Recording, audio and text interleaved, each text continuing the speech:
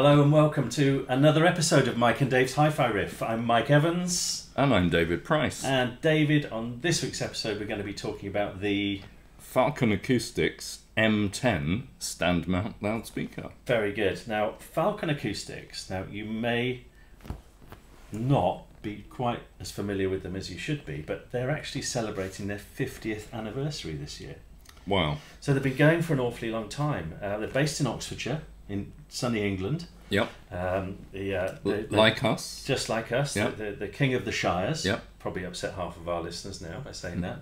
But yeah, so they're based in Oxfordshire. They've been going for ages. In fact, their claim to fame, I think, is probably not these speakers, but the fact that they did a fantastic rework of the classic LS3 5A BBC studio monitors. Yeah. And they literally sort of took, I mean, if you see the Falcon Acoustics ones and the originals, they look identical. Yeah. But they redid all the drive units, you know, the B110, isn't it, drive unit? Yeah. And did a fantastic job. And I think it's sort of recognised through the hi-fi industry that they've made the best LS3 5As. Yeah, I mean, I can just hear the internet exploding now. So I'm not pretentious enough to say which the best LS3 5A is, because there are lots of self-appointed LS3 5A experts who've got, you know, very, very sincere and strongly held opinions. But to my ears anyway, I think the Falcon Acoustics LS3 5A is probably the best one I've heard, you know. But you know, it may not be, and there's all kind of, you know, it's like a wine, isn't it? You know, which is the best vintage of this or that. Sure. But certainly, it's there or thereabouts as one of the best, and it has a very interesting backstory as well. So basically, as we know, the LS3 5A, and indeed your Linn Saras that you use, and your Linn isobarics that you use, and the Linn Kans that I used to use, and want to buy another pair if I can find some, all used. That's, you know, anyone's got some. So yes, email us please. So it'll just save me, you know, going through eBay for five hours. Yes. But they all use the KEF drive units that were developed in the basically the late 60s stroke early 70s, and they use the Bextrine. Bextrine is the name of the material, and at the time it came out, then let's walk to around early 1970s. Almost every speaker used paper drive units of one sort or another, and the 70s saw loudspeaker designers experimenting with drive unit materials in you know, very enthusiastically, and there are a lot of developments in kind of, you know, sort of metal drive units, aluminium and Bextrine, and of course Yamaha used beryllium and so on. Sony were using carbon fiber and their Carbocon or whatever they were called drivers. You know, it was a real field day for new technology, and of course the KEF drivers that appeared in the LS3 5A were iconic. The B110 is the one, and Falcon Acoustics is basically, through a long story which we won't go into here because we haven't got time, effectively acquired the rights and the ability to remanufacture them. So you can you know, get new B110s from Falcon Acoustics, and they are beautifully done, aren't they? Made totally in England. Yeah, absolutely. Which are premium materials. Yeah. So they've made their bones, haven't they, in the hi-fi industry? They've proved the point. They've stuck around for 50 years, and they've made some great speakers, haven't they? Absolutely. And you know, a great source for kind of spare parts and spare drivers and replacement drivers and so on for those kind of classic speakers. But of course, Jerry Bloomfield, who we both know is who runs it, is kind of launching off on his own odyssey of speaker discovery by doing his own special range. And the M10, which is what we're talking about this episode, is his sort of almost kind of LS3 5A, you know, equivalent. Competition. Yeah, it's not quite. It has some, you know, noticeable differences, but It's kind of roughly the same size. It's a little bit bigger. Yes. It's got a ported bass port, a reflex port, whereas of course the original LS3 5A doesn't. Yes. Yeah. But it's kind of a modern interpretation. You could say. It is. It is. It reminded me a little bit of the ProAx Super tablets. And also a little bit with the sound. And look, I'm not sure I can give a much higher compliment than that. Yeah. Because the Super tablets are some of the best speakers, well, the best tiny speakers I've ever heard. Yeah. For me, they're better than the Linn Kans. Yeah. And easier to drive and all that stuff. Yeah. But yeah, exactly right. And they're a really lovely form factor. They're beautifully made. I think I'm right in saying they're made in Italy. The cabinets are made in Italy. Cabinets made in and Italy. And the drive units here. Yes, so the drive units, and obviously it's full assembly, and is made here. And he's using you're talking about using interesting materials for drive units. He's using some interesting materials for some of his high-end ones. He's using graphene for some of his high-end units, which is incredibly light and incredibly strong. So you've got really fast treble units. Yeah. So it's great to see a 50-year-old company being so innovative. Yeah. Which is just brilliant. But for me, the M10s, there's something I've always loved ever since I started getting into hi-fi about small speakers where you sort of shut your eyes and you think, how are they making that much noise? Yeah. How is all that wonderful sound coming from those tiny little boxes? Yeah. And it's a wonderful illusion. And I think if you have a really big pair of speakers, I mean, my Linns are a classic example. Yeah. You don't really get the stereo imagery because the speakers are quite overpowering in the room. But if you've got a small pair of speakers, there's almost like a bigger illusion, isn't there? It's like, because it just feels quite unbelievable. Yeah. Your brain doesn't quite compute where all that sound is coming from. Yeah. I actually had something similar. This is sounding a bit off the wall now, but I remember going to visit Alistair Robertson Aikman's house in Stenning. Yeah. Down south. Yeah. Who was the owner of SME. SME, Scale Model Engineering, absolutely. And he played his system, and he had these stacked quad ESL speakers, but he hid them behind a sonically transparent curtain. Right. So all you could see with this curtain, and it was really strange sound because it was like you just didn't know where anything was coming from. And it had an amazing soundstage, and it really fooled your mind. It was a sort of great part of that listening experience.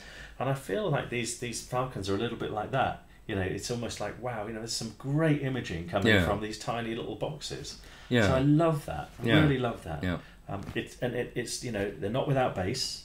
They've got a good punchy bass. I've heard some horrible ported speakers. I'm sure you've heard far more than I have.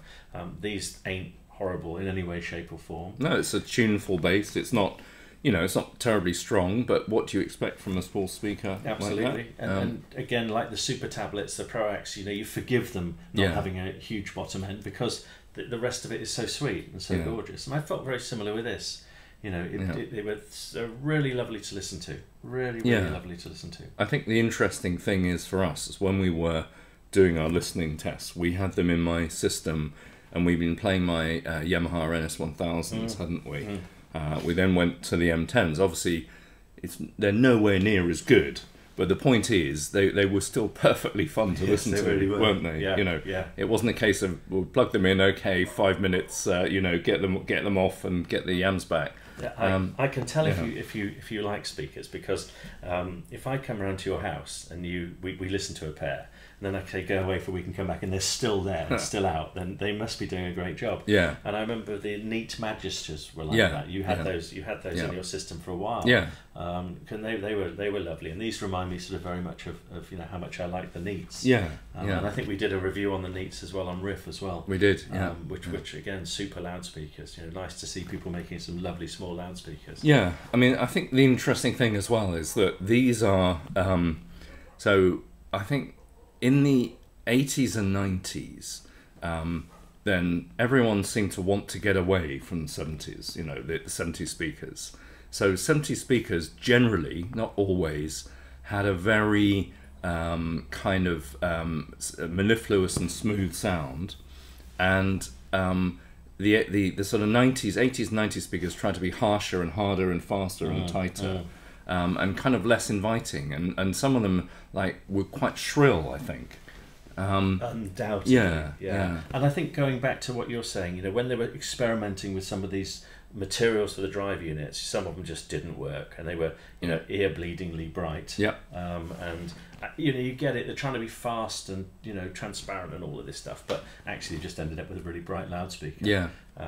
So these aren't like that. Well, exactly. That's the whole point. So just recently, there's been a kind of resurgence in a kind of classic sound, and Spender, for example, have done very well out of that. You know, Harbuth sell a lot of speakers to people who like that kind of classic sound. Yeah.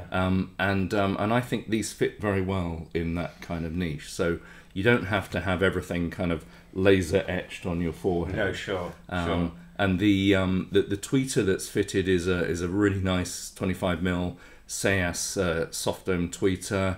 And it works with the B110, the kind of Falcon Acoustics kind of remade one, and they integrate very well together. There's it's very smooth, isn't it, up and down, and just maybe a slight plumminess in the upper bass, just a very gentle, just to give a little bit more body. Yes. I think. Yeah. But the point is, the bass is fast. It goes boing, boing, boing. It doesn't slur. No. And that makes listening fun. And as you say, it images very well. Yes. And the other thing is that the LS35A sensitivity is, I think it's 82 dB. So you've got to have a really powerful amplifier to get really a squeak out of them. Like the Linn Kans as well. Yeah, exactly the same issue. It's because of the infinite baffle, isn't it? Yes, and also the drive units are quite heavy relative to paper. Okay. So you need a bit more power, and also the crossovers can be a bit complex sometimes. Sure. So it's a combination of things, but the Falcons are 86 dB for 1 watt, and your average kind of LS35A kind of thing is 82. So that means you can have you can use them with less specialist amps. You can, most modern amps will drive them without worrying, and produce a decent sound kind of into the, a decent volume into the room. So, Sure. They've also got a power handling of 100 watts RMS. Again, Linn Kan's, LS35As, that kind of thing, you're like 25, 35 watts, weren't you? So yes, yeah. I'm a bit worried though, because you've sort of said that there's this sort of 70s resurgence of loudspeakers, and I've just been saying how much I like them. So are you saying I'm a bit of a 70s old duffer here? No, Mike, you are, but I'll. You might think that I couldn't possibly comment. So I think you insinuated. Yeah, but no, I mean it's great. I mean I think the Neat Magistra that we spoke about, or the Ministra, are very tough rivals for it, but they've got a much more modern sound. Yes, absolutely. With the ribbon tweeter and the isobaric bass. Yes. But these are very kind of charming, I would say. They are. In a really good way, and you're not aware of the compromises. Every speaker's got compromises, and the question is whether they become obvious when you're listening to them. They don't get in the way, do they? So, not at all. And price-wise, just under 2.5. 2,395. Okay. Yeah, at the moment. I think that's a good price point. Yeah, I really do. I think they're compelling speakers for that. There is some competition at the price, and we've talked a lot about speakers because there are so many on the market. But I really like them, and I think it's quite clear when you listen to them that they're not new kids on the block. They've got a pedigree. They've got lots of previous products to draw from, and they clearly like the sound they're making. Yeah. And I just think hats off to you for that. You're refining the wheel rather than reinventing it. Yeah. And I just think that's brilliant. So really, really good stuff. So Jerry and the team, 10 out of 10. Great job. Absolutely. So we enjoyed listening to those. Yeah, we really did. And well worth checking out the rest of the range as well. I agree. I agree. I think we should definitely try and see if we can get some of the high end ones and see what they sound like. Absolutely. That would be quite cool. Yeah. And I would actually very much like to listen to their LS35As again, because it's been a long time for me. So that would be cool. So Jerry, there you go. You've been warned. Hi-Fi Riffometer score. Yeah, I personally give them, I think, 8 to 8, maybe 8.5. I mean, it's not totally to my taste. I do like a little bit more definition and insight. But again, I could live with them very happily as my last speaker. They're great fun to listen to. They really are. Yeah. Yeah, I'm with you. It's a good solid sort of 8.5 for me as well. Yeah. We'll go 8.5. All right, yeah, let's do that. Because we want to borrow Jerry's speakers. Yeah. We want to borrow so we're giving the half a point for that. So there we are. But no, really good. So great stuff. The Falcon Acoustics, the M10s. Thanks very much indeed for watching this episode of Mike and Dave's Hi-Fi Riff, and we'll very much look forward to seeing you at the next one. Thank you. Bye. Thanks, Rich. Bye. Bye.